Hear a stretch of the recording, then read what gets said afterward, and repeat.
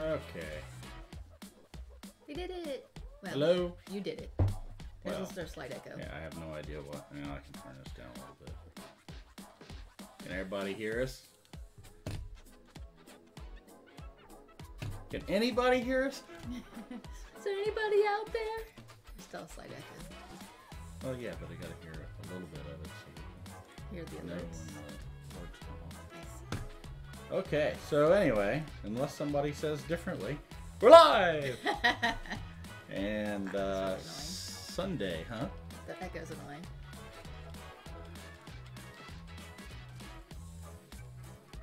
How about now? Keep talking so you can tell. When Yeah, you... this is better. This is better. I barely hear the echo now. Okay, so back Sunday for another round of Townsfolk Tussle.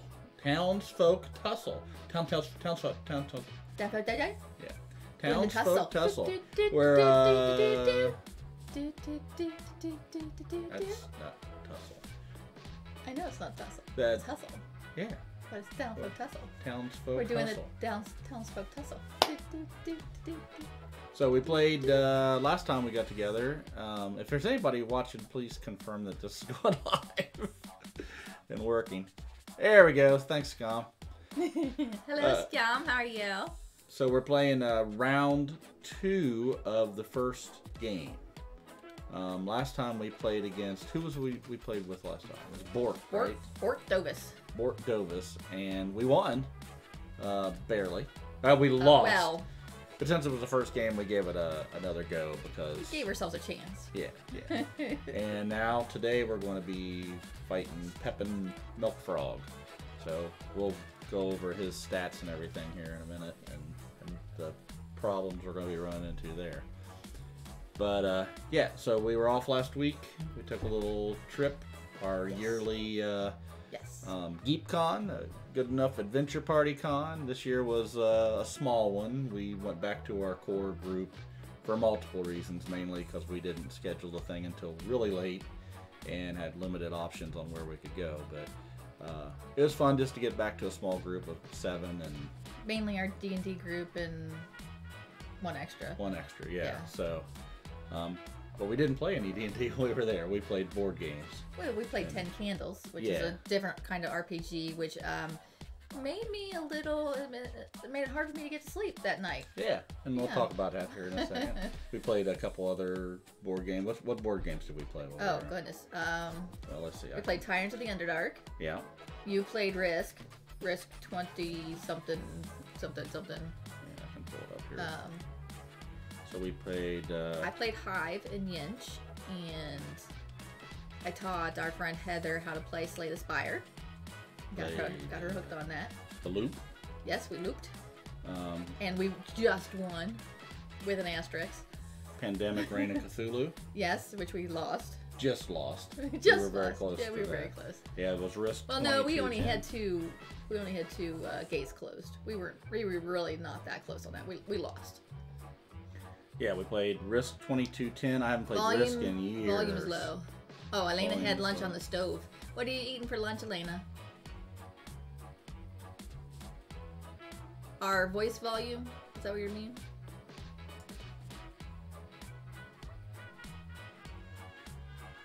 Why are you on the stove? Let me know. Does that sound better? If not, we're going to have to turn the mic up a little bit because I'm almost maxed out on the mic.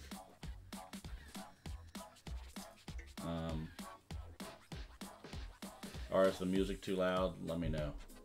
Everything sort of reset right when we went live, and Yeah, that was we weird. lost some video, got messed up, and a bunch of stuff changed right at the last minute. So I didn't have an opportunity to check everything second time around. So yeah, let us know. And we playtest my game. You did that. Starfinder Mountain. It's a one versus many game where the many are the goblins, and then basically you're seeing the game through their point of view. The adventurers are coming into their mountain, their cave, and they're defending themselves. Must just be me. I think on mobile. Oh, okay. Well, Okay. Let me turn this down. Must be her computer speakers. I maxed it out. Okay. All right. We played 10, Quicks, Llama, Yeah. Yinch, and Codename. Telestrations After Dark. We played Telestrations a couple times, and Code Names. Oh, I didn't write that one down. Code Names? Codenames After Dark. He did, so we had an uneven number. We had 7 people, so he did the Spy Master for both teams. Yeah. Let me tell you, if you ever have 7 people or an odd number of people you want to play with, it's not easy being the Spy Master for both teams. You have to. I made sure I gave every effort to both teams to try to be able to help them win. I think I did a pretty good job of that. Yeah, I didn't play any favorites, and it was tough because you have to think about balance along with the clues. And with Telestrations After Dark, or not Telestrations, Codenames After Dark, there was a controversy there where we talked a little bit about whether it's easier or harder to do the dirty version of Codenames. And I think some people think it would be easier. Right, because you could say penis 7, but I think 3 it's of more those difficult. are for one team and 4 is for the other team, so you really can't say that. The more you're Yes. in a genre of Right, something, yeah. the harder I think it is to be able to separate. Yes, because when you get one the word clues. goes with way too many clues. Right. The assassin's really tough to Everything's avoid. a penis, that's right. That's right. So, yeah, but we had a good time. Overall, we went hiking.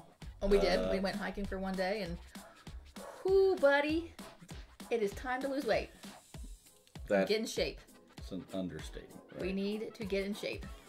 What we did on our hiking was nothing like we used to be able to do. Nothing, and it wore us out. Pretty wore out. Then we did some cookouts. We got to sit out by the campfire and just chat, which we haven't done Listen to with the people frogs. for a long time. Very, very loud frogs. Yep. And just basically relax. Yeah. It was a nice, relaxing 4 days. Yep. And then we ended it with a game of 10 Candles, which was an RPG. I don't want to say horror, but essentially horror RPG. Horror themed, yeah. And it was really fun. Things were coming down at us. The sky went dark. The sun was gone. There's no stars. Everything's just dark. And there are things in the dark. Them. Them. The unique thing about this role-playing game is the players pretty much create the environment or create the game as you go along. So I was the GM, and essentially for the GM I need to sort of set the environment, run the NPCs and sort of say what's going on. But he didn't have to run the NPCs for very long because we tended to kill them. Yeah. And so what you basically do is you have 10 candles, and as you're playing through the game, the GM will call for some kind of contest roll if somebody says they want to do something. And they roll these 10 dice, and if they get a 6 on any of them, they succeed. But any ones that they roll get taken out of the pool for that scene. And then they continue to do so until they either run out of dice or they fail a contest roll. And if they do, the candle goes out, and which leads you closer and closer to the end of the game. When all the candles are out, of course, the game's over. And we had no other lights on in the cabin, so we just had the 10 tea light candles in front of us. Right. We were surrounding the table. So the cool thing about it is when you go through that, you go through a phase called the truth phase, and then the players get to go around and give one truth. So they can say anything that they want, and now that becomes part of the game. The idea, though, is you're all going to die. You all know you're going to die from the very beginning. So the idea is all of the players need to create a story and try to do it where both good and bad things are always happening to make the story the best story. So it's not always, hey, I find a machine gun and now I can mow everybody down kind of thing. Well, that's no fun. You're not a hero. You're just a person trying to survive. Yeah. And it really does. I would say the group that I was GMing for, the people that were there, did a very good job of making it difficult on themselves and the rest of the party. The bridge went out. Yeah, so it went pretty well. And the other thing that happens is Steve had what were they? bombs coming down on us. Yeah, artillery shells. Yeah, all of a sudden it's just raining bombs, and I'm like, oh, great, Steve. So the other thing that happens is each time a candle goes out, when it goes to the next scene, you only get as many dice, the party only gets as many dice as there are lit candles. And any candles that have been extinguished go to the GM. So what happens in that case is, as it starts drifting down, right, and the GM will get more and more dice to roll, and then as we sort of, every time you have a contest success, I get to roll the dice, and if I get more sixes than you do, then I win narrative control, and I get to say what happens. If you get more than I do, then you win narrative control, and you get to say what happens. So and just, you know, it's not GM against the party, it's everybody for the story. And it was really fun, and yeah, I'll do it again. And it was right before Candle went out, we were all sitting there, and there's a fireplace in the room that we were in that's on a thermostat. So when it got below a certain temperature, it would automatically come on.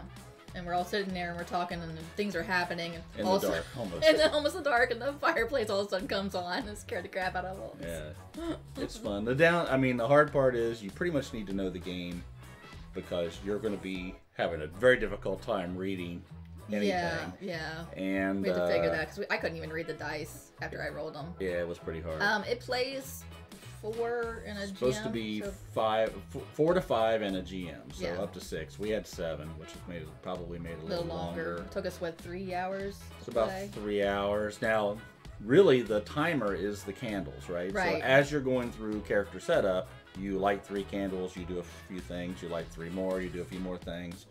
And then at the end, you sort of have this timer, because those tea light candles only go about they don't go very 2.5 hours. We had a couple go out on us just because they've been going for so long. Yeah, and if a candle goes out for any reason, even if it's like accidental, yeah, then that time frame is gone now. Gone. So we probably towards the end had about 4 candles go out on their own. You could just see them. They're just flickering down, was going down, and then you're going to go to the next scene regardless of what's happening. So it added a little bit more drama. I don't think you could do it online or anything. The best would be to do it around a table. We did it around a bunch of play couches. with Death by Monsters crossover RPG with all the spoops.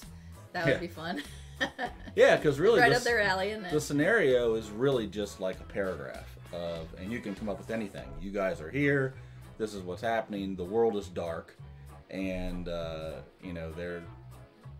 scenario is going to play out how it does until you die. So it's really just a 2 or 3 hour storytelling adventure with everybody. Yeah. And I think if we also had our own computers and the rooms we were in were dark, it potentially... You're not going to get the same dramatic feeling. No, it wouldn't be the same. Which is what that game is all about. I mean, when you're sitting there in the dark... Because one person would have the candles, and I don't know. And there's a couple other neat things. I mean, you do a recording at the beginning of your character and what, as they're sort of saying where they're going and what they're doing, and then when the, lights go down at the end, you all get to listen back sitting in the dark. Yeah, it's a one-shot. It's not a full campaign, because you die. You all die. Yeah, it is. It is. There are only one-shots. But like I said, 2 to 3 hours. Great. I can't. I've got I'll post up on the Incorrigible Party Twitter what the link is to get the game. It's just it's a book, and maybe 80 pages. Most of that, probably 50 pages of actual rules. So, and it's not hard to go through. I had a couple different scenario starters. Had quite a few in the back, and a few. The hardest thing is just going through that first time and playing it, and having the the right group of people is going to make all the difference in something like that. So great game to check out. Maybe we'll try it on the IP somehow. I don't know how we'll do it yet, but we'll highly recommend it. Yeah, okay, what else? We have anything else to talk about? We have our and we'll talk about it at the end again. Anniversary. But yeah, we're 3-year anniversary for the IP. Party. And so we'll be streaming one of these days. Which day? We're doing it on our anniversary. This Saturday. This coming Saturday. Which is one day after our anniversary. Okay, yeah. So we'll be doing that. IPCon, yes, I've been sort of starting to get that sort of kicked off for 2023.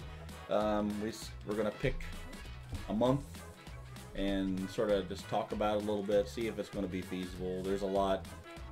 If you've ever put together anything like this, there's a lot of planning, a lot of forethought that needs to go into it. Yeah, and then you want to get everybody who wants to attend a really good heads up. You want to give them, 9-10 months ahead of time so they can. Especially if they're flying in just specifically for this or whatever.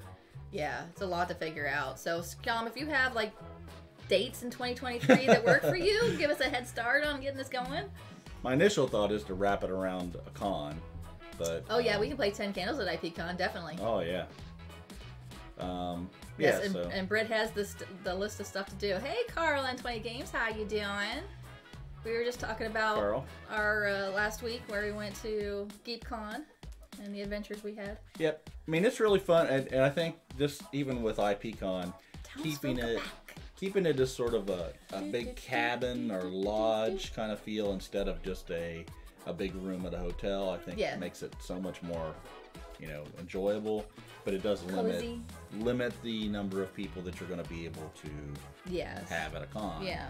And but we'll figure it out and we'll post more stuff as we go. It's going to you have to pretty much have things booked about a year in advance. So that cabin was nice. I think it was one of the nicer ones we've been to. We've done this five times now. Yeah, I think we all really liked it. The only thing was our room was pretty much open because we were in a loft. So our bedroom was open to the first floor, which wasn't a big deal for us. Well, we all went to bed about the same time and got up about the same time. So it wasn't too bad. Prior Geek Cons, we've had situations where people up till 3 or 4 in the morning making a lot of noise, screaming and drunk. I don't know what you're talking about. But we're all a little older now, so it doesn't happen quite as much. But we've actually been doing this for 6 years. We just had to miss 1 year because of COVID. Yeah, missed last year. Actually, we were at our last GeekCon right before everything went bad. When we were hearing on the news about the COVID stuff, and we all came home, and then soon after everything shut down, and now we just went back almost 2 years to the week, and everything's sort of opened back up again for the most part. Yeah, so. Which is another reason why we kept it small. Yeah. Just be on the safe side. But if we do another GeekCon, we'll hopefully, we will do another one, but when we start planning that, we'll hopefully get a little bigger place and be able to go. But we'll see how things work out. We don't know. But IPCon's going to be big. Yes. So we want to at least, we're looking in the 30, 40 number. Hopefully would be nice. That would be amazing. Yeah. So we should talk to Rob and Christina because they just did Piranha Pig Con and they had 40 people. Yeah. So we'll have to look into more how we want to do it. It's time and money, right? Figuring it all out. So more to come on that. Like I said, we've got the 3-year anniversary coming up for this Incredible Saturday. Party. We're going to be streaming just a chat. Yep. Chatting, talking about whatever comes up this Saturday at 4 Eastern. Yep, that'll be fun. Yep. And let's see, we have your one shot for Red Wolf. Red Wolf, that's patron. Which is no longer called Red Wolf. It's called Bad Places, I believe. But it's still in my head Red Wolf because that's how it started. So that's being released now on It should have been 3 releases, I believe. And so if you want to check those things out, join the Patreon. We have maybe 2 more plays for that. Yeah, we do a lot of one-shots or one-shots are usually 6-7 hours long, so it's mini campaigns. It's a mini campaign. It's a mini campaign. And we've done Paranoia, we've done a few others, and there's going to be more coming down the line. We're starting to plan our next weekend or this weekend. When is it's this Saturday that this coming Saturday because we started. So is that next weekend or is that this weekend? That is. How would you say that? Because right now is the weekend. So is it? I mean, it's still weekend right now, but I would still say this coming weekend. I would just use extra words to describe it in a better way. 6 days from now, yes. There you go. That's a better way to do it. The next Saturday you come to, right? You can't go back to last Saturday. I would say this Saturday because next Saturday to me means 2 Saturdays from now.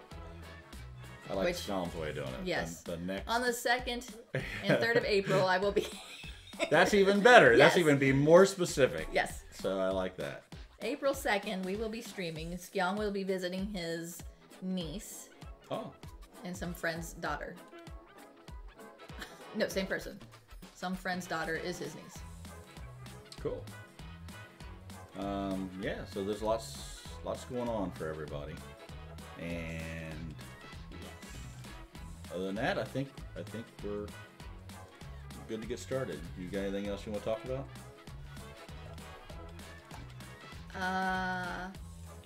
We plan to have our neighbors over to play games, who we barely met. We talked about this last time. Oh, shoot. Never mind. And we wanted to... We got our neighbors on the other side, but we haven't met yet either. So we have, like, the house on one side has been empty for 4 years. People finally moved in.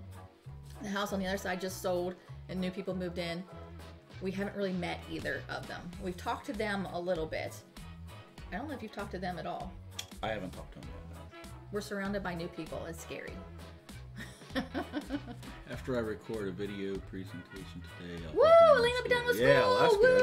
Yay! Done with school forever? No. Yeah, no. It's just a break. But Bill and Elena will be coming down. Yeah, that's join us coming for a up weekend. in April. End of April. That'll be fun. And then we're also going to have our local Geek. Game day. Tabletop day. International Tabletop Day. We used to do that every April. And that's going to be moved to May. End of May now. Because Brian's going to be coming up and visiting us. Right. So, end of May? Is that what it was? End of May. Okay. Yeah. So we got that coming up, and then of course right after that's Origins, Gen Con, and then we have one other con that we want to go to. We're not sure if it's going to be PAX or Shucks. We've talked about going to Shucks because it would be neat to go out and actually meet Leland in person. But also I want to do PAX U. We've been wanting to do that for 3 years now. So, I mean, screw Leland, right? Of course, those are in different months. That would be a lot to do both. That would be a lot. PAX. He doesn't care. We still got, I still believe he's not even real. He's just we did try to get him to come out to us, but COVID ruined that. And he was like, it was 2020. Yes. The year everything went to shit. He was supposed to come out to Origins, but I kind of feel like I should go to some of those cons at some point. There's just so many other things to do. Well, that's why I was sort of thinking IPCon we can wrap in with Origins. Because that way, people can fly in for Origins, play games, buy games for a few days, and then instead of leaving to go home on that Sunday, just about 45 minutes away is the place that we went, and then sort of come down and play games for 3 or 4 days at the... Leland is the latest iteration of Max Headroom. With fewer glitches. Different kinds of glitches. Yeah. Good idea with the double con. I mean, that way people can come in that would normally never get to go to or if you're going to fly in from overseas, Yes, Elena. Elena, you probably don't know who Max Headroom is. That was from the 80s. Yeah, that actor's still around quite a bit. Yeah.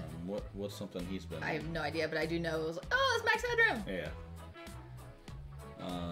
So yeah, so lots of stuff happening and this year, and hopefully we'll it's a busy year be able to meet a lot of people again. We've been sort of away from everybody for 2 years, not getting to hook up with friends and stuff, so it'd be nice to be able to do that again. We did get to go to Origins last year, but it just wasn't the same. There wasn't a lot of people. Was it a TV show or a movie? Why am I thinking Max Headroom was a movie? Max Headroom was, they might have did a movie, but initially it was some kind of little MTV thing, I think, wasn't it? I don't Where he remember. just jumped in and did a little like commercial, it wasn't commercials, but something like that. And then they expanded it out or something. I just remember that he existed. And was glitchy. Yeah. And I think they made fun of it in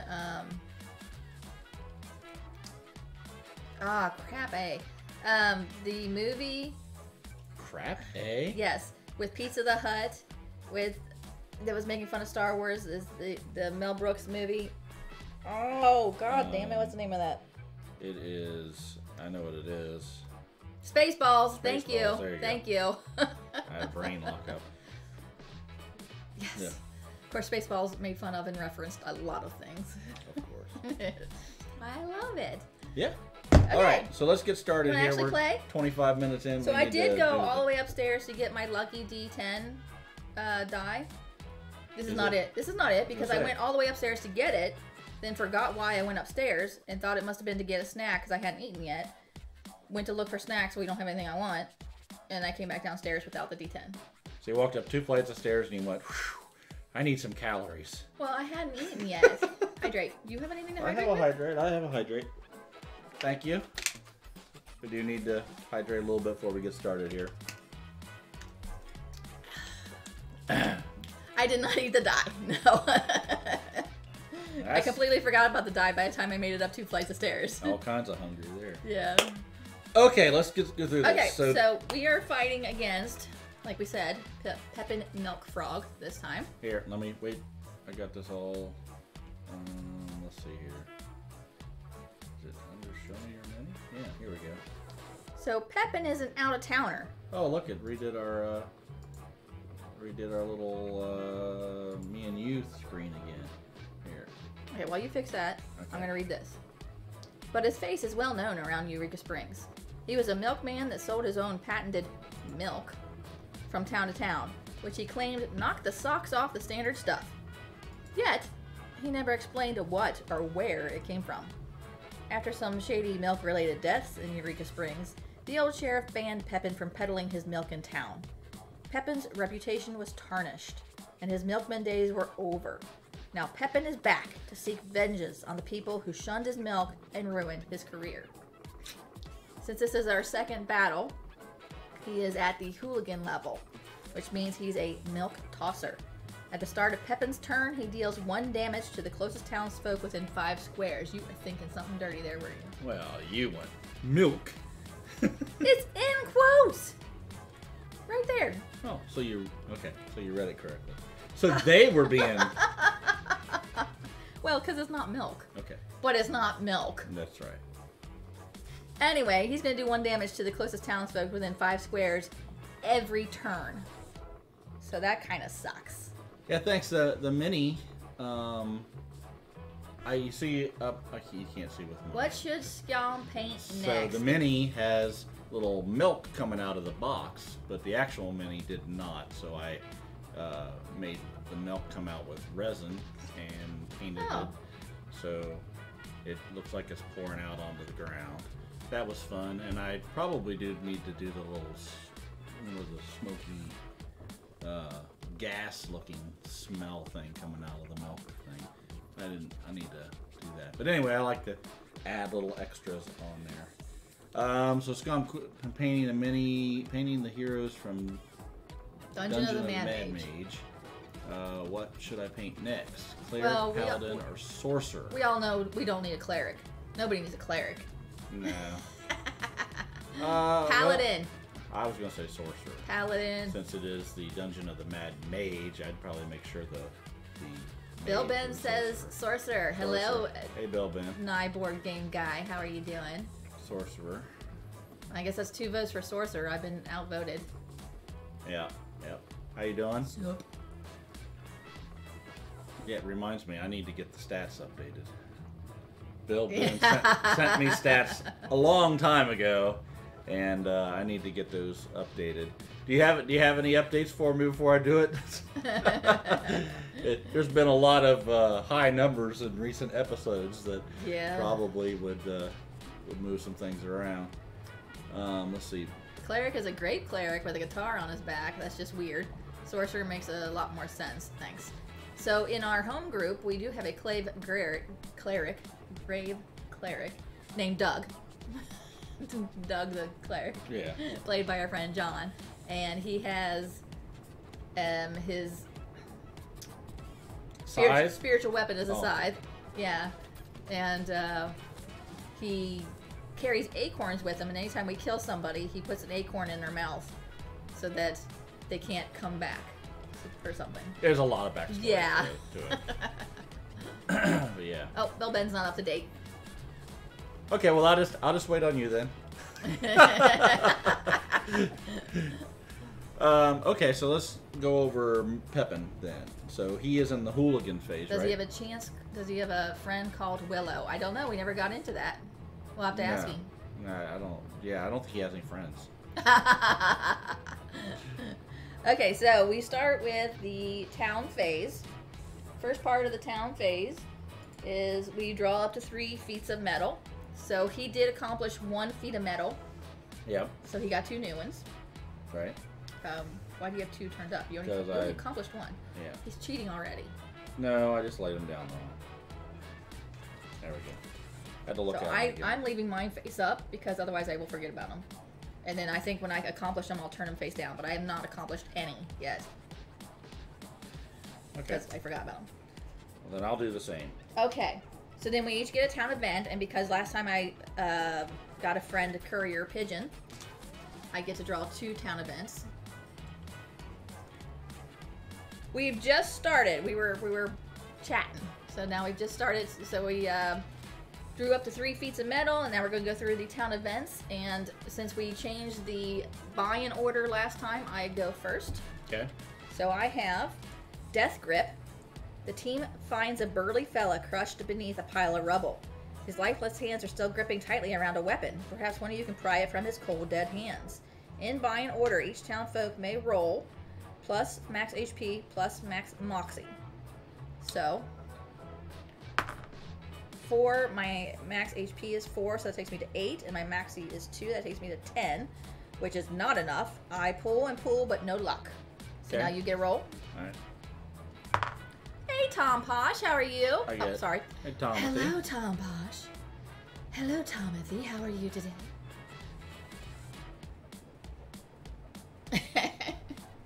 What did you roll? So I rolled a 9 Plus your 4, max HP, plus your max Moxie. 4 and 2, so 6 more, so 15. 15, you made it. Yeah. It says hot dog. I get a hot dog. You managed to pry it away from his strong grip. Receive the first 2-handed weapon from the peddler deck. No other townsfolk may roll for this event. Awesome. 2-handed weapon. Well, can I hand you stuff? I think we can. I will have to look that up. First 2-handed weapon. Here you go, a tree chopper. Tree chopper. All right, let's take a look at it. Costs 3 Moxie, which I only have 2 Moxie to spend in any given turn. Deal 1 damage to yourself. Add +5 to your next accuracy roll with this weapon. So it cost me 3 Moxie to use it. It does 2 damage, and it does have a +7, 7 plus accuracy to get. So This is not great, but... no, but I can store it, right? Yes, you can. Store it and use it for later. All right, and I can sell it for half price, right? Yes. And it is 12. That is nice. Monies. Yes, you can get 6 money back for that. So that would be good to I also have the Muggin Duo. 2 stout fellows approach you, trying to take advantage of the chaos in town. Hand over all your money, Bob. You don't want to wrinkle the incorrigible part of your shirt, do you? Sorry. Respect the logo. 1 or less weapons owned, or 2+ weapons owned. I do own 2 weapons. Okay. These guys don't scare you. A flash of your weapon send the muggers running. Keep this card in front of you. It counts as 1 point feat of metal. So I have now essentially finished a feat of metal. Oh. Which may be the only way I get one. All right. So how did you get 2 towns events? Because and I of the got one? courier pigeon. Oh, okay. He brought me a second one. Nice. So I have one that affects all of us called makeshift weapons. As a group, you search an old mill for anything that could be of use. It says if Yancey Plover is not in the group with Yancey is not in the group with us. The area doesn't seem to have any useful supplies, but you do gain some coins. You can find some coins on the ground. Gain 3 coins. Now it says gain 3 coins. That doesn't say gain 3 coins each. So it is probably just you. Because it is your town event. All right, so this goes away. It does. Okay, so now we go to the buy-in phase, right? The buy-in order. So We buy-in must order shop starts with the peddler. bottom up, right? Yes, I get to shop first. But I also have petty theft. I may take an item worth 5 coins or less when the peddlers shop at the beginning of each shopping session. There's nothing out there 5. Oh, there is the gold chain. Yoink! And what does that do for you? As long as you own the most coins, you gain a +1 moxie. Want me to hold it up closer? Woo! Too close. And I got my finger over it. So there you go. Bling! So that goes on your chest, right? Yes, it is chest gear. Gotta like the chest gear. Alright, and now you get, Now I get to buy. Purchase first. And I have 14 monies. Okay, so let's see what we got here. We have the Lover's Patch, and you can read it up there if you want to. Choose another townfolk as long as you own this. Whenever they are knocked out, you take 2 damage. It costs you 2 moxie, or you get +2 moxie, which is nice to be able to do, but the problem, you know, is of course... Because moxie is what is required to do pretty much any action.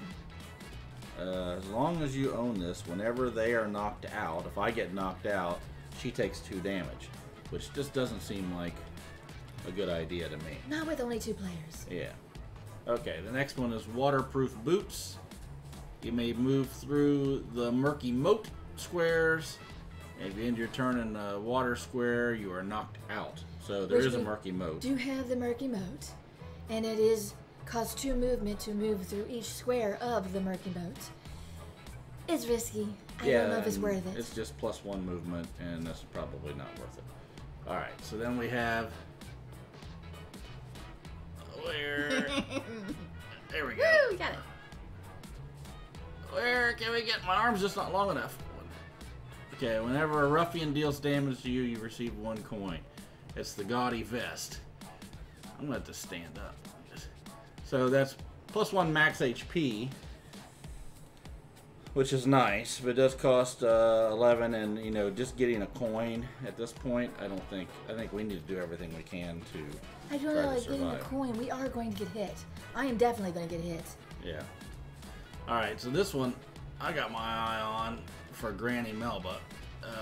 Mr. Horseman leg gear costs 13, but it gives you +3 movement, which with Granny's really nice because Granny is ranged. Ruby Tudor. Yeah, she uses ranged weapons, and she gets additional accuracy added the further away she is. So that's pretty nice for her, so she can stay out of the. I feel like a lot of these items that we can purchase from the peddler are conditional. Yeah. Quite conditional. The Martyr's Wand. Here we go. Discard an accomplished feat, which you just got, right? Or no, not a feat. Not really. I mean, it does count as a feat of metal. Deal 1 damage to the ruffian within 5 spaces. But I don't think I'll do that. No. Because we need the accomplished feats to become the sheriff. Yeah. So then we have... Oh man, I gotta get better at this. The ruffian, let's see, the exploding cigar. Ruffian would, can you read that? If a ruffian action would cause you to unequip or discard a piece of gear, you may discard this instead. If you do, the ruffian takes 3 damage. So this is incentive for me to get the little green screen camera working, so I can just lay it there and it goes on top of stuff. Maybe I'll do that for next week. Maybe. Okay. You got my little arm there. Quit moving. Your staves and wands gain this ability. 1 mox. Deal 1 damage to a ruffian when within 4 squares. We don't have any staves or wands. No. I would have said staves. That would be with an F, wouldn't it? No. Staff, S-T-A-F-F. Yeah. S-T-A-V-E-S is stave. I would have said staves. But that's okay. Medicine bag. For 2 moxie, restore 1 hit point to an adjacent townfolk. That's pretty nice. Green screen cameras do make streaming easier for close-ups. Yes. Well, I had one, and then but you don't get as much of a workout. We were using the. That's true. I could use the calorie burn. The half a calorie burn. Putting the card up there. The green screen material we have doesn't work good close-up, so I got to go get. We need some kind of flat, just like a piece of Yeah. paper green screen. Exactly. Something Yes. that has no variance in its texture. Also, if you're ever taking food pictures, do not take them on that kind of fabric green screen. Thank you. Back alley bridges. +2 movement. You may discard an accomplished feat of metal to Sorry. receive 2 coins at any time. All right. I mean, if we were really like going through these feats of metal, these things would be great, but the way we do it so far, Well, we've only played one round. It might be a lot easier as we go along. I don't know. So I'm thinking about either buying the exploding cigar or the medicine bag, which is also conditional because we would have to be adjacent to each other, and we don't end up being adjacent to And each it other. costs you 2 moxie. Yeah, so it would be my turn. Yeah, and honestly, with Granny and her rooter tutor, Yeah, we're not gonna be next to each I'm other. not going to be near you. So I'm gonna take the exploding cigar for 8, Okay. which goes as an accessory, which goes right there. So that's 5, 6, 7, 8. I have 6 monies left. So I'm gonna take Mr. Horseman. I think get the extra movement. 3 damage does seem like a lot. So 5, 6, 7, 8, 9, 10, 11, 12, 13. That leaves me with 2 monies. Sweet, that means I had the most money, so that my gold chain is going to bling me up a moxie. There we go. And this is leg gear. It gives me +3 movement. So that's 1, 2, 3. It gives me 7 movement.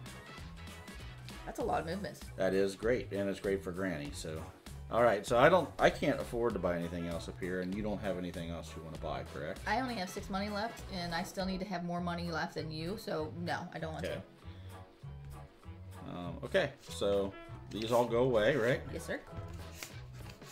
And that card flips over. And we go out of the buy-in order, buy-in phase, to the beaten phase.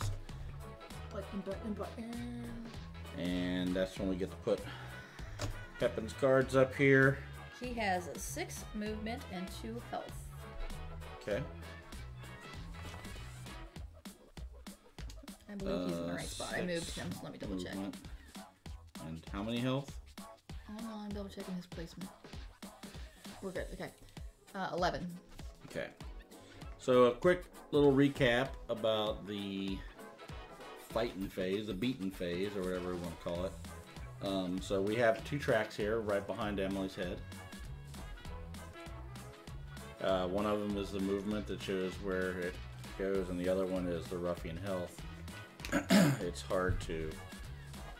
Let me see if I can do this. Hey, you're not going to be able to see it. That's okay. I'll just do this. It's okay.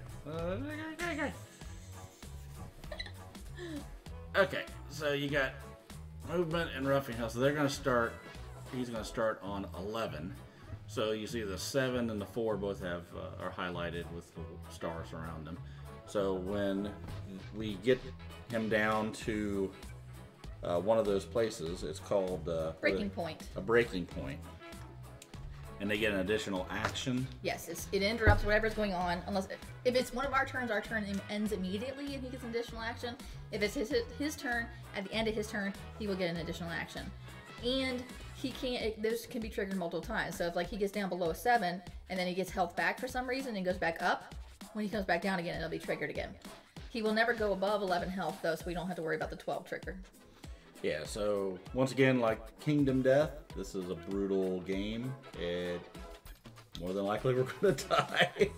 But yes. we tend to like this kind of thing. So let's talk about the terrain pieces that are out on the board. Well, one thing, Okay. just a reminder, he's a hooligan level, so he will do every turn. He will do 1 damage to a townsfolk within 5 squares of him, whoever the closest is within 5 squares. So on his very first turn, because he always goes first, he will do 1 damage to me. Nothing you can do Or about it. nothing I can do about it. All right. Okay, so so- this is the board. We have the old jalopy. This, for 1 moxie, we can attempt to send flying. So we can potentially get him positioned. Somebody gets over to the old jalopy, jump starts it, and it will go and hit him and potentially do 3. Hit him and anybody else that's in the path. Yes. The rickety farm. We can, for 1 moxie, knock on the door for assistance. And we can either, depending on what we roll, get 2 hit points back, or the farmer will put his shotgun out a window and do 3 damage to the ruffian. We have the wishing well. we can pay 2 coins to make a wish, and we roll, and we can either get 1 hit point back, or nothing happens, or we'll get a card from the peddler deck for 10 coins or less.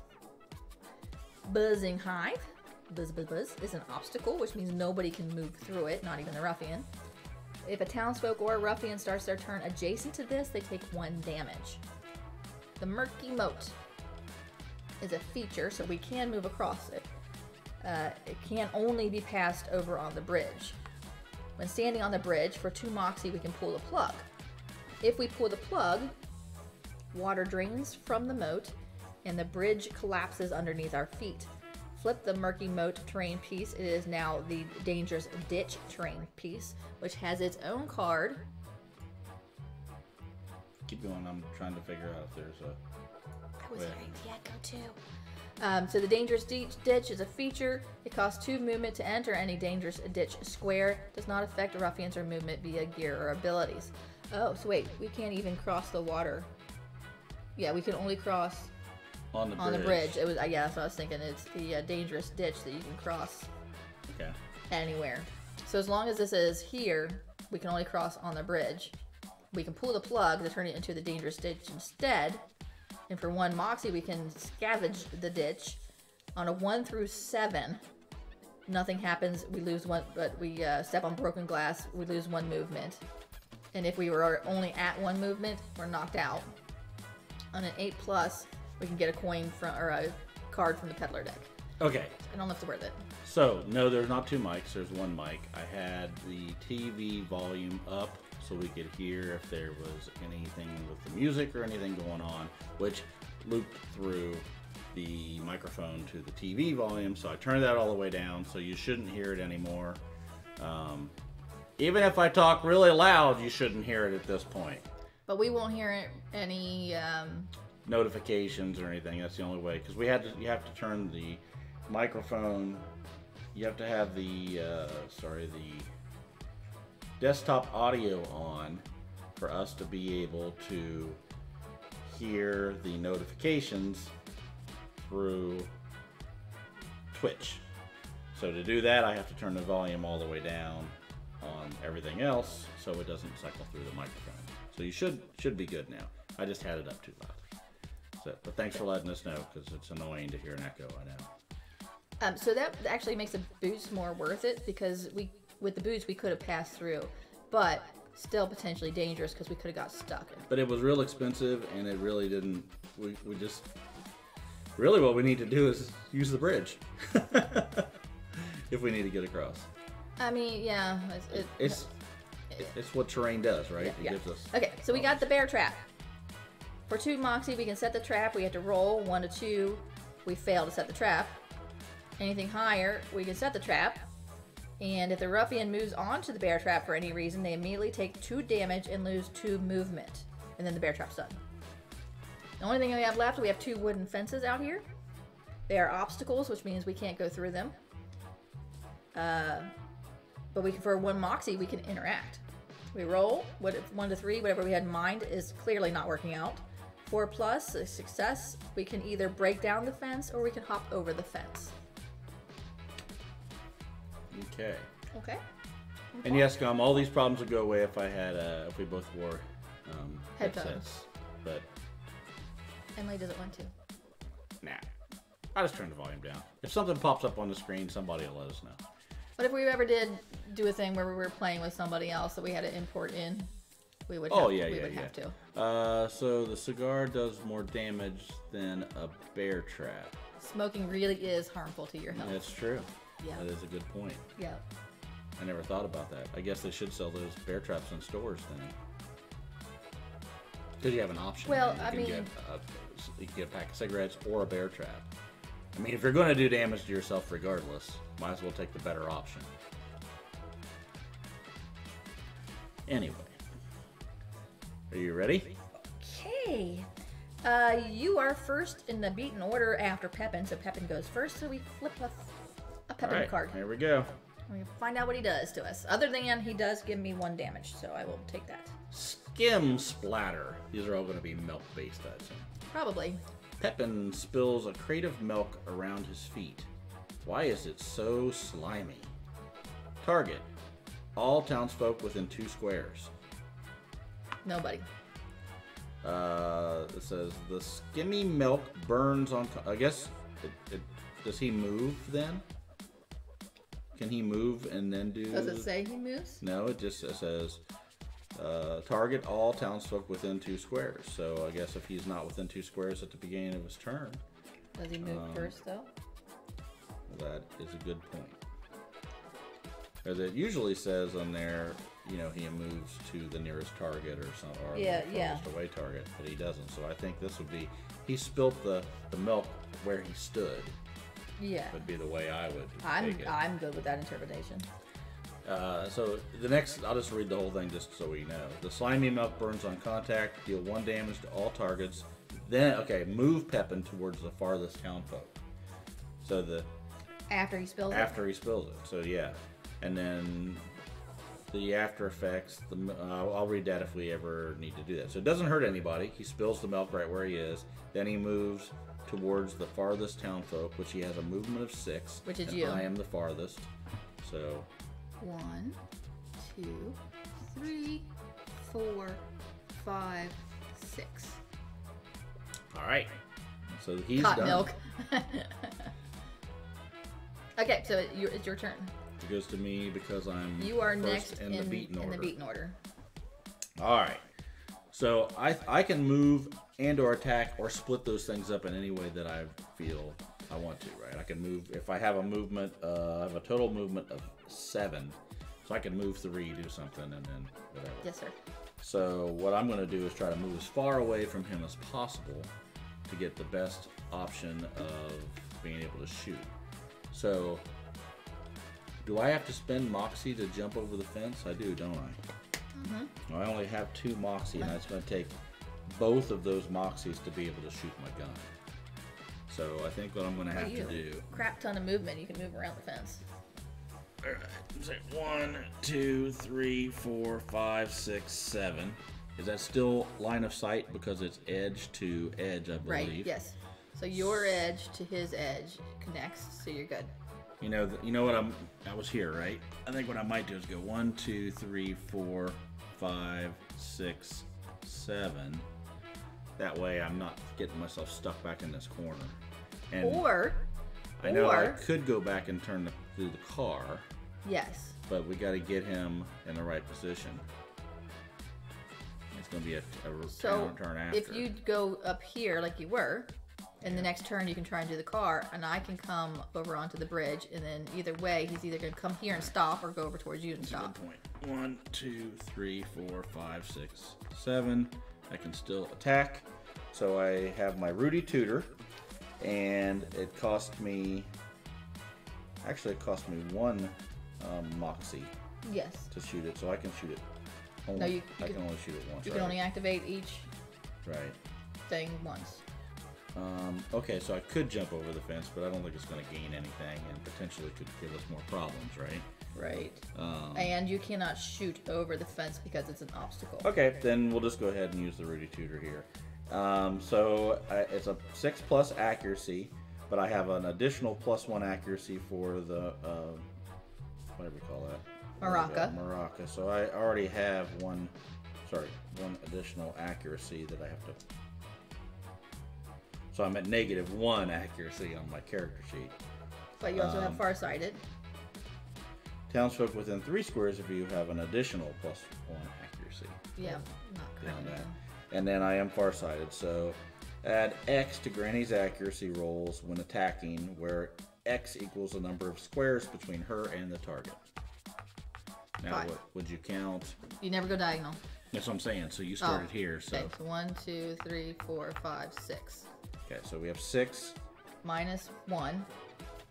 Plus. So it's 5. So you need to roll the die, and you add 5 to your die roll. Well, so I have an accuracy. Yeah, you have your accuracy of -1, yes. All right, so I need a 5 or better, right? Yes. Crit. Well, that's a good start. So now you roll on the crit chart. Okay. Don't roll 1.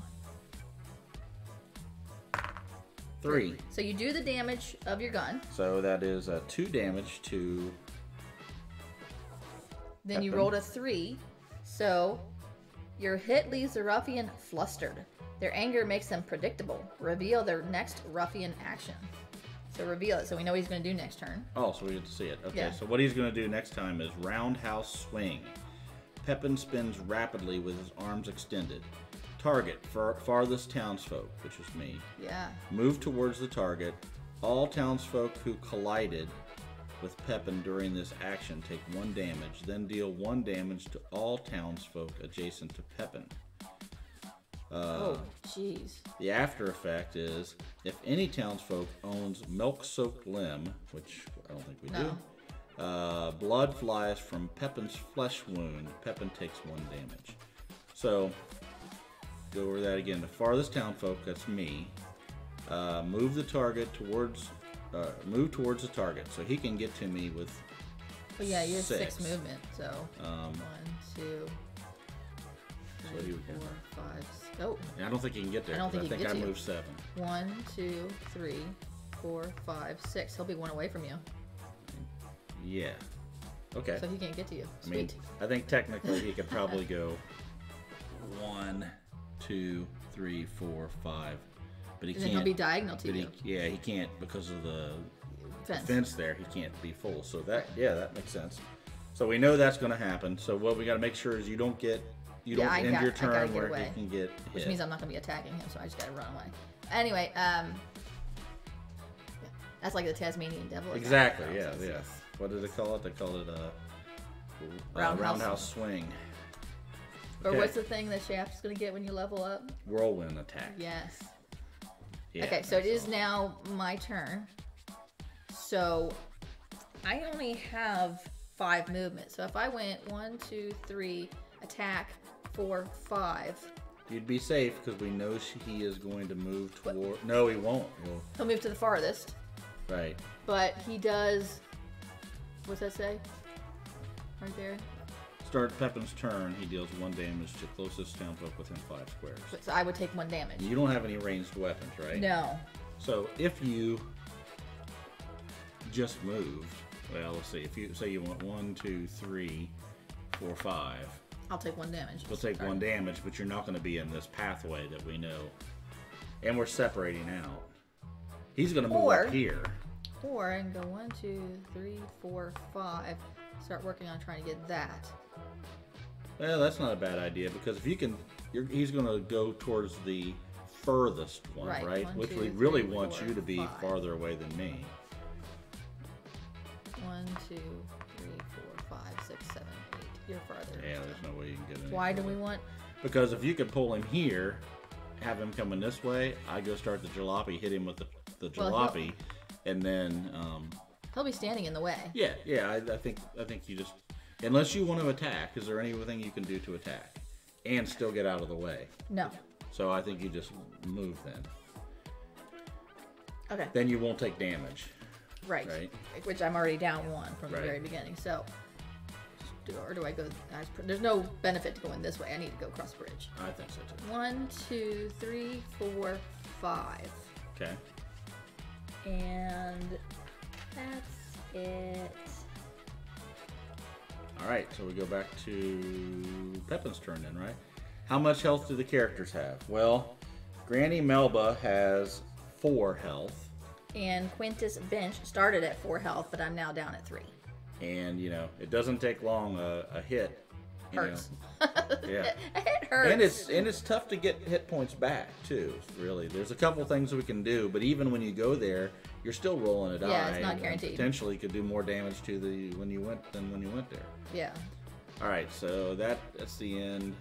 Health is very precious in this game. Exactly, just like Kingdom Death. You don't mess with it. All right, so we know. I wonder what this is. Oh my! So go to the further. So it's roundhouse swing, of course. Pepin spins rapidly with his arms extended. Go to the furthest townsfolk, which is me. So he can move up to 6. 1, 2, 3, 4, 5, 6. Still can't hit me, but it says move towards the target. All townsfolk who collided with Pepin during the action take 1 damage, nobody. Then deal 1 damage to all townsfolk adjacent to Pepin, which is none of us. So then we don't have to worry about the after That effect. horse is already coming in very handy. Yep. Nope. Mr. Horseman. Mr. Horseman, of course. That's +3 movement was awesome. Yes. Okay, so now. That's what I liked about the original Descent. If you took 1 damage, you'd be like, oh, dang, I'm going to die. Exactly. Very much so. So you're going to try and It goes back to hot my wire, turn, yes. right? So I'm going to move. I believe I should move as far as I can away from him. Because he might Probably. still. The jalopy doesn't push him back at all. No, it just collides with him. So if I could go 1, 2, 3, 4, 5, start the jalopy, then go 6. And yeah, next turn, or if you have enough Moxie left, you can. Well, I'll use. That's How coin. much moxie does it take me to do the jalopy? It is 1 Moxie, and for the Wishing Well is 2 coins. So Do you have 2 coins? yeah, I do have 2 only. But could I also shoot and do the jalopy? Yeah. Because one's so I think Yeah, that's because it's each what 1 I need Moxie. to do. Yeah. So I'm gonna move back first. 1, 2, 3, 4, 5. Okay. Then I'm going to Spend 1 Moxie to Spend try the 1 Jalopy. Moxie, So yep. you need a roll. okay Roll higher than a 4. 4. Higher than a 4. Oh, you need to be here. I needed higher than a 4. Wait a second. Let me do that again. Then. That's a 2. No, that's still not higher than a 4. How You're about not this? understanding what I'm saying 6. here. There. Did I supposed to do that the first time I rolled? Yes. You need to be Yes. more specific in I'm your sorry. directions. You needed a 5 or higher. Okay, so what I get with a 4? Nothing. Okay. The car won't start. Nothing happens. So I think then I'll move You're gonna one more. Don't stay next to the car, because the next time I you get try. more. I'm further away. I get additional But points if you stay for next hitting. to the car. But I can move next turn easily. Oh wait, you can't stay next to the car because you couldn't shoot him. Doesn't matter because I want to have You can't. more. You can't shoot him here. How's your mom, Elena? The game's going Don't okay. say anything good or bad because we've always. Ooh, and 20 games redeemed. Pick a die face. Oh. Which die face would you like to pick? Wait, Carl? are we doing that right because it's still in my turn? Save it for when you need it. I think we needed it right then. Well, if we need it, I think I think I'm gonna go ahead because I'm still in the middle of my turn. I haven't finished my movement yet. Yeah, the game is going. So I think that's Okay. appropriate time to use this die face. So I would say we choose. Actually, we'll let Carl choose because you don't necessarily. Our choice, he says. Oh, our choice. Well, then it has to be a crit. It would be foolish not to do a crit. Okay, so first we resolve the jalopy. Move the old jalopy forward until it collides with a terrain piece or board edge. Until it collides with a terrain piece or board edge, so it goes all the way off the board. Does that push him? No. All characters in its path take 3 damage, then remove the old jalopy from the board. Okay, the jalopy goes 3 damage. 3 damage. 1, 2, 3. Now which that's gonna interrupts go. your turn. Yeah. We just got to remember that we have the crit roll to do, so we might as well do that now, or we're gonna Yes, forget. right. So roll for crit. 7. You're invigorated by your hefty hit. Increase your movement, moxie, or accuracy by 1 for the fight. Well, I'm gonna go accuracy. Do you Ooh, need to go moxie. Good, do moxie. Moxie is Definitely do moxie. Thank you very much, Carl. Now let me think about this. All I can do is shoot this gun once, though, right? And I have 1 nice moxie. jalopy attack. Thank you, Elena. So therefore, it doesn't make sense for me to take the moxie. What? Because I can only shoot this 1 time, and it's only 1 moxie. So if I have 3 moxie, I guess it helps me jump over fences and things like that. We're famous, woo! All right, I'll do the moxie. What was the other choices? Movement, which you don't really need. That. Accuracy. Accuracy would be nice to be at 0. I guess do the accuracy. That's what I was thinking. Okay. All right. Okay, so your turn is interrupted. Right. So now Because it's we hit a interrupted. breaking point. So now He we gets to go have again. He gets to go. Yes. So, Flip card. God, I should have moved that. Okay, I guess I couldn't have. All right, so Milkfrog coming up. Ah, the old tongue fling. Oh. Yeah. That's got to do some damage. Pepin wraps I his hope it doesn't do damage. bonus points. Pepin wraps his gigantic tongue around his victim. Target closest townfolk on the board. That is me. Discard this card and play the next action. What? It says if there's only one townsfolk on the board, discard. Okay, that makes more sense. Sorry, I didn't read that other line. You need Move. to read everything, all the words. Really? Okay. Well, I'll keep that in mind. Okay. Move forward. Move towards the target. If Pepin reaches them, deal 1 damage. Okay, so he's going to go 1, 2, 3, 4. Okay. So he does 1 damage to me. Yep. Okay. After effect. Do we do the after effects every time? Yeah. Okay. Pepin grabs the target with his tongue and chucks them at another townsfolk. Place the target adjacent to the farthest townsfolk, regardless of distance. Then that townsfolk takes 1 damage. Well, that sucks. Okay, where do we want me placed? Which adjacent part? I would say you don't want to lock your. Are you going to do anything with the wishing well? I can, because I have money to spend. I could get a health point back potentially. I think that's probably what you need to do then. Okay, so And I take 1 damage, take so 1 I go down damage. to 3. Okay, there we go. All right. Because I'm only at 2 health. Carl is waiting for a tongue attack. After all, it's a frog. The milk frog. That's right. So, me. That is a tongue lashing. That is. There's Never the received joke. a tongue lashing There's quite the like joke. that before. Okay. So that That was. interrupted my turn. Okay, so because now it's of my this. so now it's my turn. I wasn't done taking my It doesn't movement. matter.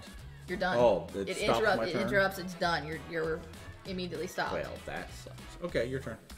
Okay, so shall I wishing well? You're there. Okay, so I had to spend 2. So I'm gonna turn in my 5 and take back 3.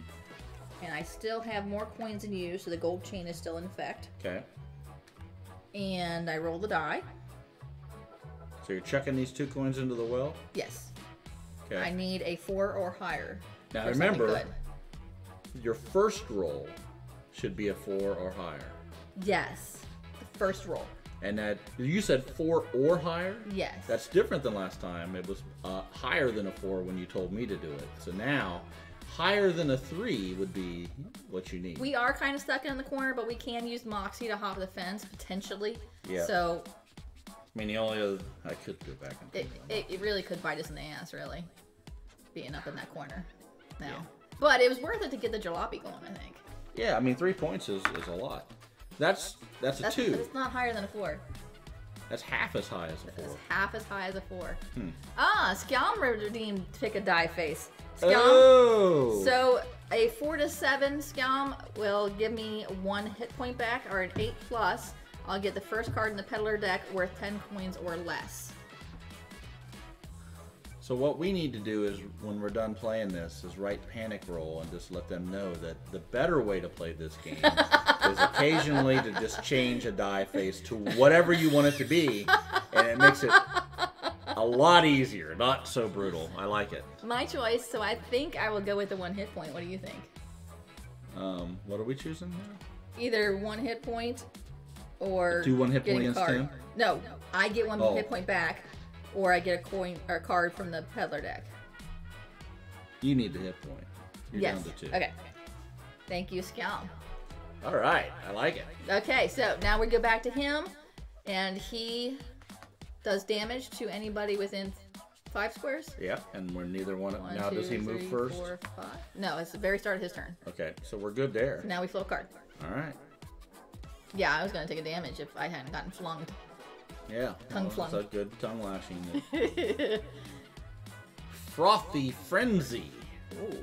Pepin grabs a slimy milk bottle from his crate and chugs. Target, none. Pepin is invigorated by his milk. He gains +1 movement. Reshuffle the deck and play the next card in the action deck. So it doesn't say... All the discards go in. Reshuffle. So he gets +1 movement. I moved it up already. Man. That's not good. No. And that could come up It's multiple like- times. Popeye with his spinach. That means he's going to get progressively faster and faster. Damn. Carl says he'll be right back. We're not to die until he comes back. All right. Sounds like a good plan. Well, if we're going to die, we just stop and take an intermission. Yeah. And then he can watch us die. I think because he wants to watch us die is really what it boils down to. That should be concerning, shouldn't it? Alright, so now we pull the next one. Froggy Flatten. Pepin springs into the air, becoming a tiny speck in the sky. Target furthest townsfolk. Which we're both. Which is me. It'd be It's you. me. Place Pepin adjacent to the target, Oh, no. regardless of distance. Oh, no. Then trigger the after effect. Oh, that sucks. Yeah, go ahead and place him up there, and I'll read what happens. After effect. Pepin flattens you like a pancake. The target must take 1 damage or lower their movement by 2. Ouch. My movement's at 5, so I guess I'll do that. Ooh. Well, I You're mean, always going to be closest regardless then. There's no way you're going to... He is going to give you a damage at the first of every turn. And you're going to die okay, off. and I'll go down to 2 health. I mean, you're probably going to get that next time anyway, but... God, Pepin's a bastard. Alright, so... Problem is, I need to move to shoot my weapon. Unless I... To swap out, does it cost anything to swap out? Yeah, you just pay 2 moxie. Is your root and toot and two-handed? Oh, you got the maraca in your other hand. That's what it is. Yeah. Okay, so it is your turn. But I mean, you got a shit ton of movement with a horse. Yeah, I can move away. I'm just trying to figure out how I can, if there's any way I could help you, but... You know, I'm gonna go with the movement down because okay. he is gonna hurt me Yeah. at the start of his turn, and then you're gonna be the only one left. 1, 2, 3, 4, 5, 6, 7. That puts him 1, 2, 3, 4 away from me. So with the Rudy Tutor, that gives me 6, and I'm at 0 now with accuracy. So 6. I need a 6 plus, and I got 4, so I add 4. Right? Why are you adding 4? Wait a second, because he 1, 2, 3, 4 away from me, and I get. So you need a 2. You need to roll a 2 plus. Yeah, I need a 2 plus. Oh wait, you know what? Ooh, hold on. You roll a 2 or lower after attacking, but that probably doesn't count because of the die roll. Never mind. Oh, and I won 1 too because you personally trigger the ruffian's breaking point. So I did that. So what does that mean? Oh, okay. So if you achieve this, I can take 4 gold or 1 ruffian damage. If you take 4 gold, you'll have more gold than me, and my chain won't activate anymore. And just give him 1 damage then. But I did accomplish this. Okay. I gotta That's remember nice. that at the end. And let's see. I can't do the other 2 right now. All right. So if I damage him, he's going to get a Breaking point. again. All right. So I need a 2 plus 4. That's enough. So that gives him 2 damage. 2 damage. Which triggers the next breaking point. So we go here. Yep. Massive chomp. Pepin snaps his jaw violently. Target, closest townfolk. Hey, that's me. Move towards the target. If Pepin reaches them, deal 1 damage. It's 1 damage. See, it's a good thing I took the movement thingy. So now I'm After on 2 effect, health. Pepin clenches his jaw tightly around the target. They can't get loose. Uh-oh. The target skips their next turn, Oh. which is right now. Yeah. That's not good. That's not good. I'm in the frog mouth. It's He's slimy. back. Thanks for not dying. I didn't even have to spend points. So, Alright. I'm currently clenched in the jaws of this frog. Frog. He can't take my turn, and it is his turn, and at the start of his turn, he does 1 damage. Yeah. So now I am at 1 health. Can you can't use the well again, can you? No, it's done. Oh no. I can use No. it. It's only done if you roll an 8 or higher, so I can. Oh, okay. Except I don't get it. Right. Someone got eaten by a frog. That kind of sounds familiar. Yeah, right? Hopefully I don't have as bad an ending. All right, so it's his turn. It's his right? turn. Jug crush. Pepin hoists a milk jug high above his head. Target, closest town. Oh, wait. Cigar. Wait. No, it says if it would cause you to unequip or discard a piece of gear. I may discard this instead. So Yeah, he hasn't done that. Target closest townfolk. Move towards the target. If Pepin reaches them, trigger the after effect. After effect. The target has a chance to react. They must choose one. Cover. The target cowers and at the jug, glances off of their head. They take 1 damage and must lower their accuracy by 1. Okay. Or brace for impact. If Moxie is Moxie plus 3, the target squares up, taking the full force of the milk jug for 2 damage. The jug bounces backwards, spilling the milk on down Pepin's back. Pepin's weakness is now active. Remove this card from the game. Problem is, I'm at 1 health right now. So you can't take the 2 health, so you can't do the second. Actually, you can't take either. If Moxie is 3+, I could do that. Okay, so my Moxie is 3. Target squares up, taking the full force of the jug for 2 damage. But you'll take 2 damage. I'm dead either way.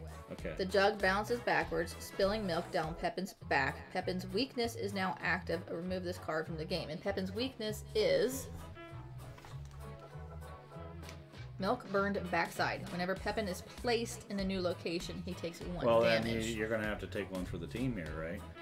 I mean, I'm dead either way, right? That's what I'm saying. So at least that way, I can just run away from him at that point, and he'll peter out and die. Yeah, it'll be all on you. Yeah. Unless there's something that you can do to bring me back. Yeah. This is sort of the opposite of what happened last time.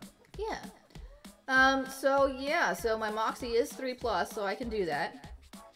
So his weakness is now active. Okay. Remove this card from the game. Okay.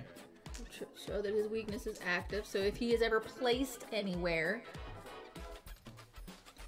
Does that mean like he moves?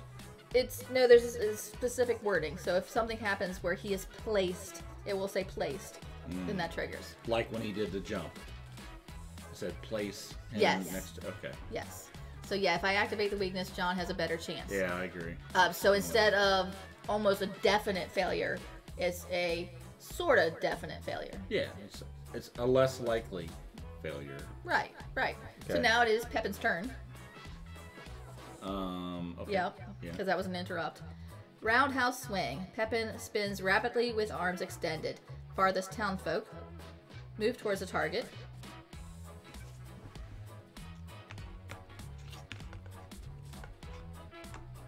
Okay. You get 1 damage. Alright, now I'm down to 2. If any townsfolk owns milk-soaked limb, Nope. then we're done with that card. It is now your turn. Alright, so 1, 2, 3, 4, 5, 6, 7. That gives me, there should be 6 in between us, right? Or no, 7 in between us. Well, right? do you want to run over this way? Because you can still shoot him, but you might be able to get the bear trap triggered or get help from the farmer. You're probably right. 1, 2, 3, 4, 5, 6, 7. He can get to you on his turn. Well, the other way he couldn't. Too bad Pepin didn't take 1 damage per space. Because the other way I go 1, 2, 3, 4, 5, 6, 7. And you would 1, 2, 3, 4, 5, 6. 1, 2, 3, 4, 5, 6, 7. You would be here. 1 is here because I'm sitting there. So you'd be I'm here. actually sitting right here. So You'd be here. 1, 2, 3, 4, 5, 6, 7. And he'd be able to move 1, 2, 3, 4, 5, 6. 7. He moves 7 now. Oh, well then there's not a thing I can do No, about he it. can get to you either way. Okay, so I think need a new redeem thing and kill. Yeah, that'd make this game so much faster. So I guess the question is, and I have no problem shooting over the murky water. Right. There's no issues there. No, because it is a feature, not an obstacle. Since he's going to be able to get to me either way, better off trying to get the bear trap to work Or to the get farmer. to the farmer. And the farmer I can get only 1 health if I get there. You can get either 2 health or the farmer will do 3 damage to Pepin. That's the way I need to go then. Right. All right, so I'm going to go ahead and shoot then. It's okay, Elena. No, that's fine. She says she has lots of points. Sorry, she's distracted today with homework. So we got I can spend 1 Moxie to. I need 6+ accuracy, and I have. 1, 2, 3, 4, 5, 6 that you can add to that. So I need to roll a 0, right? Yeah. Can you roll a 0? Better than a 0. On a D10, can you roll better than a 0? I don't know. Woo! I didn't get a crit, so crit 9. Nice, yeah. So you do 2 damage to him. 2 damage. So he is now at 1 health. It's gonna be close. Yeah. This is gonna be super close. Okay. Nail biter. Oh, N20 redeemed. Pick a die face. What die face do you want to pick, Carl? They must have a lot of points stored up for a while then. Because we haven't been playing kind of games where they could pick things. That's true. Well, that's a good strategy now. If we're really doing shitty, we need to go in and play a couple other games on off days or something. We spend it just in case for the next roll. Well, I mean, if we use it now as a crit... It potentially could be wasted, because if you roll a 1 on the crit hit chart, it's just gone. But if I did roll above 8, he's dead, and it's over. That seems like cheating. I think we save it. I mean, it's all cheating, but I think we save it. I agree. I would feel bad if we won in that way. I'd feel dirty, you know. Oh, Skelm also redeemed pick a die face. Well, now we have to do it. Do we have to do it, Skelm? I mean, I will feel dirty, but if we don't roll above an 8, it's not wasted, right? If we don't do it, then one of those are going to go to waste, right? Tom Posh also has lots of points, so it's either 4 pick a die faces or a half hour of Emily talking like Shakara. Tommy make a damn good point. I think we have to use it. Okay. Say a crit. So now I'm rolling for the crit yes. on the crit table. 4. You crush the ruffian's walkie bits. Lower the ruffian's movement by 1. That's good. That helps. Yes. If this goes on. Yes. Perfect. Now I don't feel dirty. I just feel better. Okay. So. A little dusty. Not fully dirty, just a little dusty. That's right, a little dusty. So now it's his turn, right? Yes. Wait. Me. Leaping cannonball. Oh no. Pepin leaps into the air and lands with a powerful thud. Target farthest townfolk. Place Pepin adjacent to the target regardless of distance. Deal 1 damage to all townsfolk within 3 squares. Hey, guess what? I know we won. So it goes over here. Yeah. I take a damage, takes me down to 1 health. And since he's weakened. Yes, he lands and he dies. Ah! Yes. And we only cheated really twice. So that's not too bad. That's not too bad. I mean, that could have went wrong very, very quickly.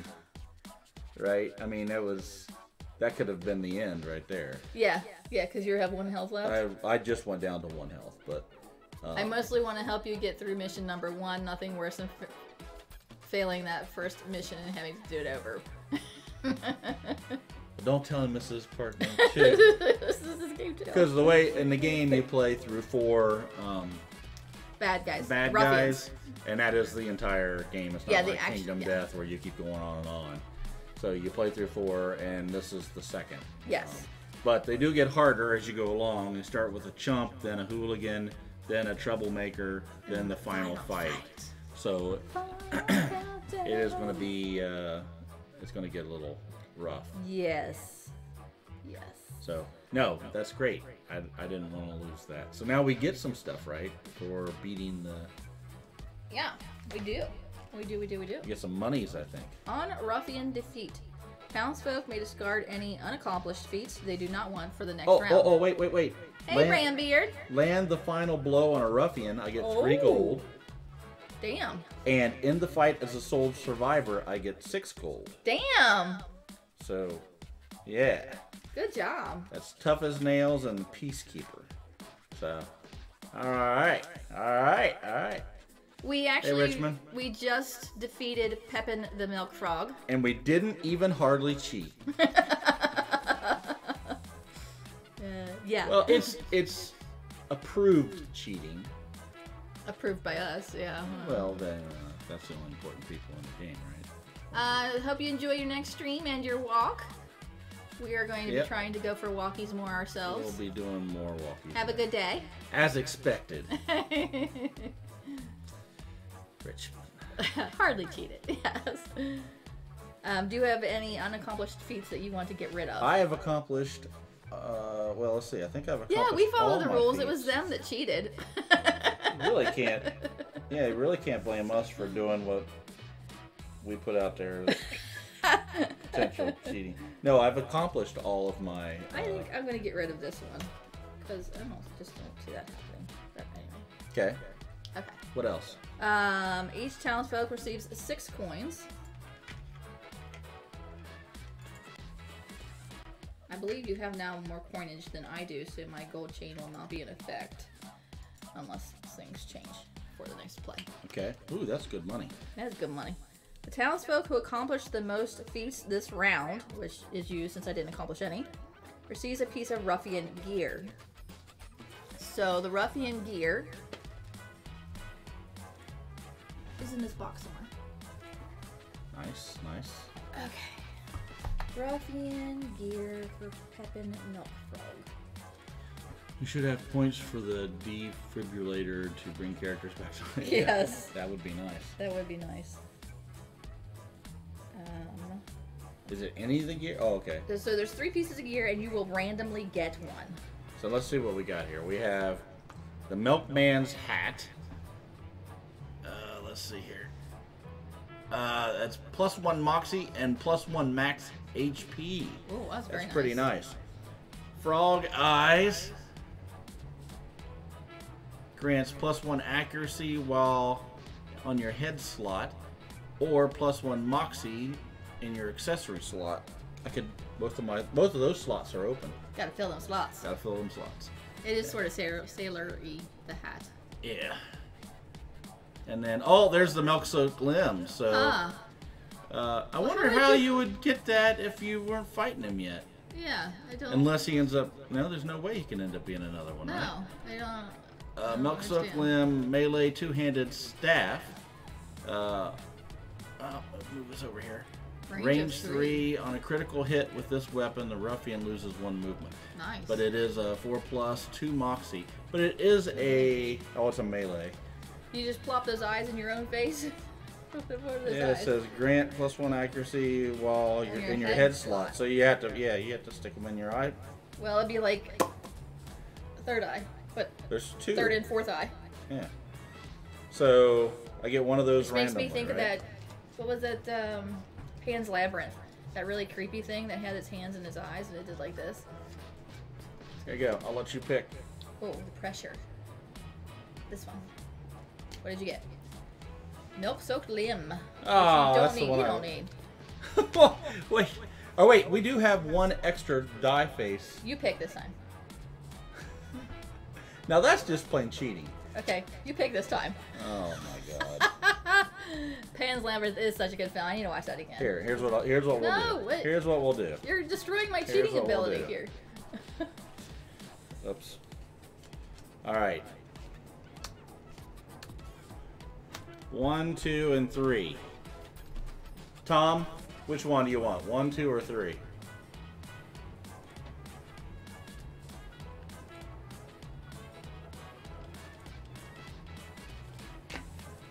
Three.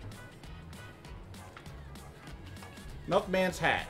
Headgear. +1 Moxie, +1 max hit points. So I get to put that in my headgear slot. It's still cheating, but that's okay. It's more fun. I feel that Tom needed to be, with all the times Included? he's put points in, he should be included. Okay, so. we need to restore all of our stats to normal base stats. Okay. Rotate the buy and beaten order. Okay. Return to town phase.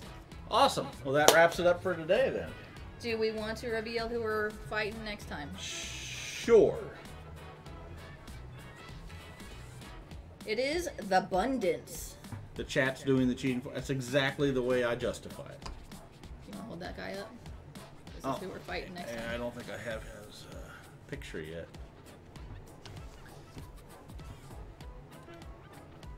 I don't think it's gonna...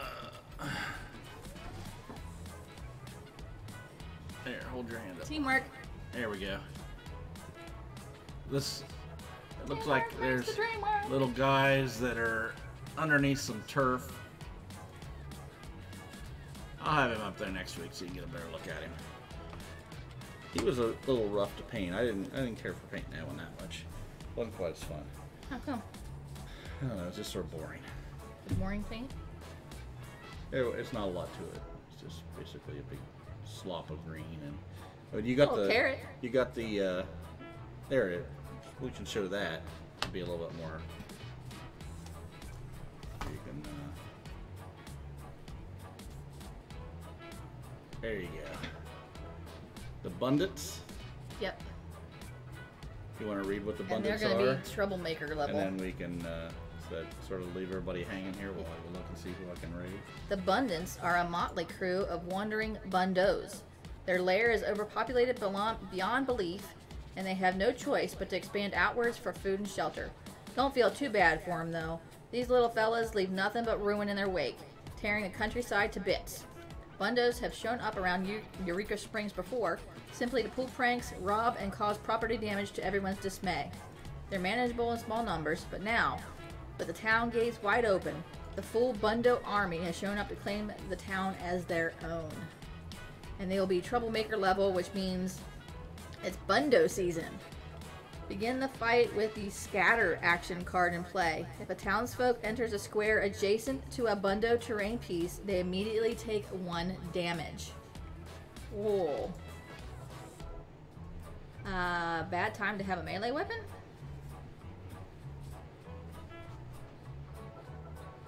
Yeah. Oh, okay. So they apparently have their own terrain pieces that are going to come out. Oh, wonderful. Something Okay. about that. I don't know. So we'll have to look at that card, the one that begins in play, and see what that means. Okay, so that's it for another Sunday. Next week we'll be back to do this again. Yes, we will. This Saturday we are streaming for our 3-year anniversary of the Incorrigible Party. Yep. Just chatting, We talking have about a time whatever. for that yet? 4 o'clock. 4 o'clock. After Elena gets off work and has a little bit of a nappy poo. Okay. Yep. And yeah, other than that, check out the podcast. Yep. Is that? Can't remember. It's raid exclamation point. Is that what it was? No, I think can't it's remember. slash, not Is exclamation. it slash? Yeah, not exclaim.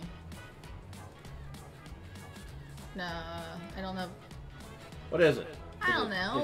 Is it raid exclamation point or is it slash? There we go. It's definitely a slash. I got it. It popped up when I put it in there. We haven't done it in a couple weeks in my brain. So anything else? If not, I will send everybody on their way over to Panda Angel. Panda Angel. If Yes. everybody's good. All right. Thanks for joining us. Have a great Sunday. Well, I hit it. Yeah, There we go. well, It it's just going, takes a it's second. going. Woo! All right. Let's see where's my thing here. Right now, at the top. You gotta hit right now. Oh, there we go. Yeah, there you go. End stream. Unless it pops up.